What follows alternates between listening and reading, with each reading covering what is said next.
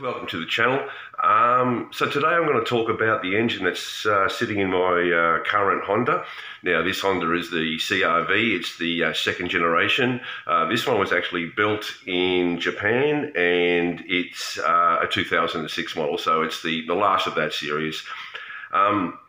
And as a lot of you guys probably know, that this particular vehicle came with the mighty K24 engine, and in particular the I-VTEC system, which I'm going to explain a little bit more about.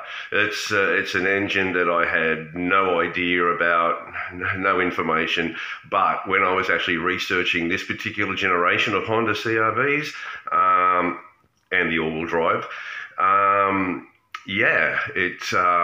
there was a lot of interesting things that popped up about it. Firstly, reliability. This thing is engineered well. It's a really well built engine, and the I-VTEC system is something that really helps get this vehicle along. So in the Australian markets and also the European markets, it's known as the K24A3. So yeah, let's get along with it.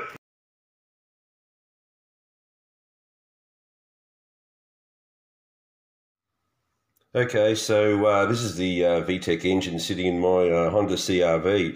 So pretty much basically back in early 2000, the Honda engineers decided to make these engines more efficient in fuel economy and also gain performance. And how they did that was by altering the internal valve lift and timing. The engineers were able to boost performance without expensive addition of turbochargers and or superchargers, sorry.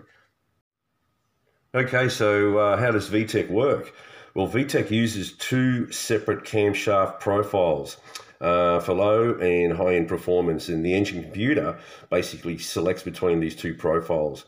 By using separate profiles, both lift and duration of the valve opening can be easily adjusted. This is actually seamlessly done and throughout the power band, allowing for smooth performance across the entire power band.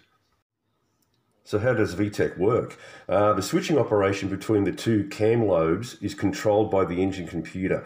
Based on speed, load, and engine RPM, the computer switches between the efficient cam and the high-performance cam. An actual solenoid engages the rocker arms on the high-performance cam. Now at that point, the valves open and close accordingly to the high-performance profile.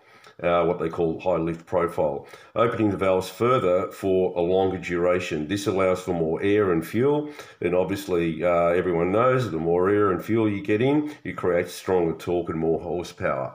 So essentially that's what the I-VTEC system does. As mentioned, it uses two separate camshaft profiles. It's a great little system. I've actually never pushed a vehicle to actually operate the I-VTEC system. There's a lot of videos on YouTube where you can see that actually happening, where it actually kicks in, and there's a fair amount of boost. It's quite impressive actually.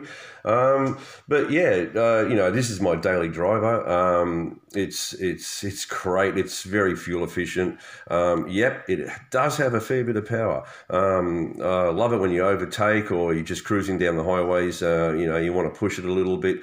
But yeah, as I said, it normally kicks in over 5,000 RPM. So I've never actually done it. Yeah, I'll give it a go one day and just see what it's all about. But yeah, that's just a quick video about the I-VTEC system. Okay, guys, thanks for watching. Bye.